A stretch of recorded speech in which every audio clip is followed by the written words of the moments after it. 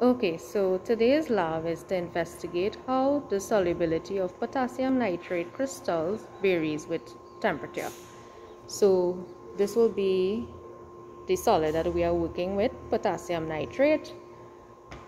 We have our setup, we have our burette, we have the beaker, we have our water bath as well to set up later on. And now the first step, we have to record the mass. So 15 grams of potassium nitrate is required.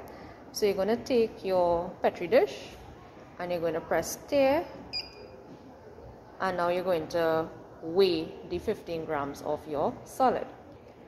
Now that we have our 15 grams of potassium nitrate, we are going to transfer this into a boiling tube. Here we have our water bath that is set up. We have our tripod stand, Bunsen burner, beaker of water. Okay, so I'm going to use a burette and I'm going to measure 10 cm cube of distilled water to be transferred into our boiling tube, which contains the potassium nitrate. Now I'm going to transfer that distilled water into our potassium nitrate.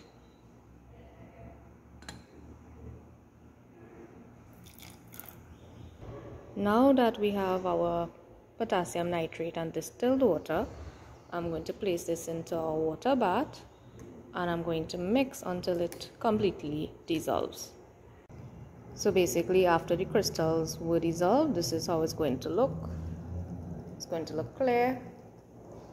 Okay, so the next step is to place your thermometer inside and get a reading. Okay, so now that we remove the boiling tube out of the water bath, we are going to leave the contents to cool, and we are going to gently stir the thermometer until the first crystal appears, and we are going to record that temperature. Now that the first crystal appeared, which you could barely see, you record that temperature, and now you are going to add 2 cm cube of distilled water. I would have used the burette to measure the 2 cm cube of distilled water, and now I'm going to transfer it to our boiling tube.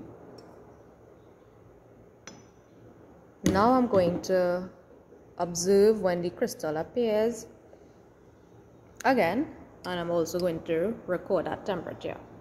This step is going to be repeated, adding a further 2 cm cube of water, and I'm going to do it at least 7 times until I get the desired amount of readings.